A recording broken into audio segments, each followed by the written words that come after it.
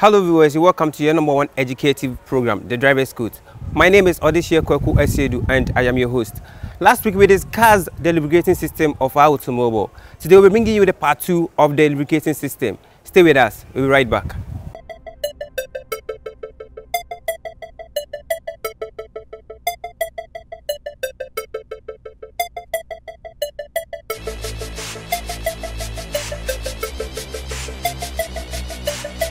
Yeah, when your friend said valve springs.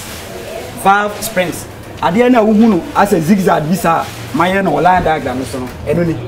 Your friend say valve springs. And no, I shall say. And no, and attention valve no. And also a here oil, which is a formal part of our lubrication component. Your friend also saw you was hard your way by we can see and also your friend said a camshaft. The friend said they camshaft. Obi say line diagram so mehu ne wo kan say camshaft no. Na camshaft no me dey na mehu bi e wo yen cars no. Camshaft no say na camshaft no etie. We ne friend say camshaft. Sa line diagram so ba ye wo hayi. Eno eni. Camshaft we eno na my na diagram no e dey ato ho. Say na camshaft no etie. Camshaft no ye wo cam lobes dey e wo ho. Sa niema we ya hunu ha no eno na control the movement of the valves no we eno na control the movement of the valves no eti say we e rotate anytime bia na the peak point na dey e be touch valve na dey e push valve na dey e ma valve no e pie ana say dey ma na dey open eti ena me dey akire won say we your friend say dey camshaft oba Toyota Corolla ni Toyota Camry na valves no camshaft na dey that so no eye 2 2 and a was so these are the two camshafts.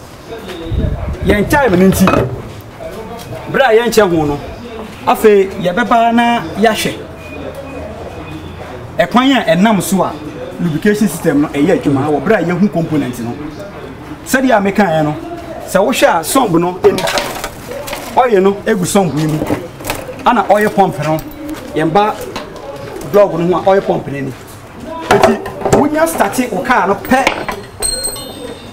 wunya tene ubi ignition key na start o car no pe na chain no ana say drive belt no e wo ye board so no na atene oil pump ne pa oil no e start say e pump from the sump na fa ha e be do pump ne na fa oil pressure regulating valve no na fa oil filter na fi biara e oil no no oil filter no wo fi na free na wo ma clean oil afa oil gallery no mu na aba crankshaft yi so main journals no crankshaft main journals no na aba so wi a afa ye wo ade ba ku bi so mi refi ye man mo ni den eno so eni connecting rod no ahai ana ebebe join ne crankshaft no e wo ye line diagram yi so eti say na etie